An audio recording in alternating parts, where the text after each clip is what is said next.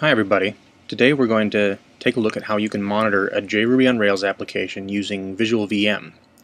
I've got a simple application here with a very trivial controller. I'll just be using the hello action here, which does nothing. I've also made a configuration change to the production environment to enable Rails thread-safe mode, which came along in Rails 2.2, and it's the way we recommend most people run JRuby on Rails applications if all your libraries will fit well enough into a thread-safe environment. I'm going to be running with the Trinidad server, which is by David Calavera. It's basically a Tomcat server embedded in a little command, so you can just start it up and run whatever application. And we're running it in thread-safe mode. While that's booting, I'll start VisualVM. On most systems where Java is installed, it should look basically like this. You'll have JVisualVM as a command, and it'll start up and give a window that looks mostly like what you see here. And you can see there's a list of processes. Let's see if our app is up. Okay, just about there. Wait another couple seconds and it should be fully booted and ready to go. And the important thing about thread-safe mode is this is now a production server. You don't have to run multiple instances or do a reverse proxy on a bunch of them. This is an entire application. We'll curl it to make sure that it's actually functional.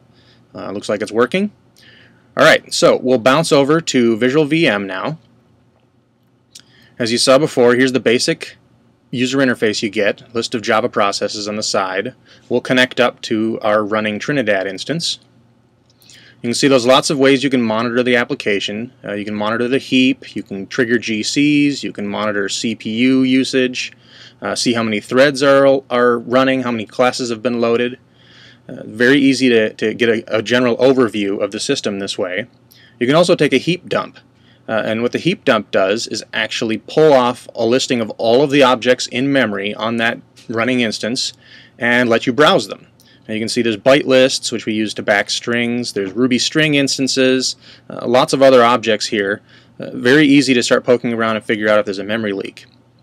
The next thing I want to show is the threads pane. In the threads pane you can see all the threads that have been started up by the JVM and threads that have been started from Ruby and see what they're doing at any given time. The cool thing I just came across recently is a VisualGC plugin. The VisualGC plugin actually shows what the GC is doing with all of its different memory spaces. So let's actually load this down and see what happens to these different monitoring tabs.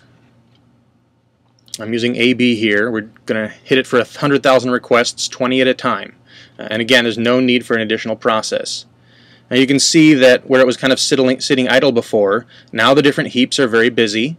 CPU usage is obviously non-zero, and the GC is running. The heap is going up and down a lot more rapidly as the garbage collection is firing. And you can see there's the two original HTTP threads we have here, but there's also a whole bunch of additional HTTP threads that have been spun up to handle all those concurrent requests, all within the same process.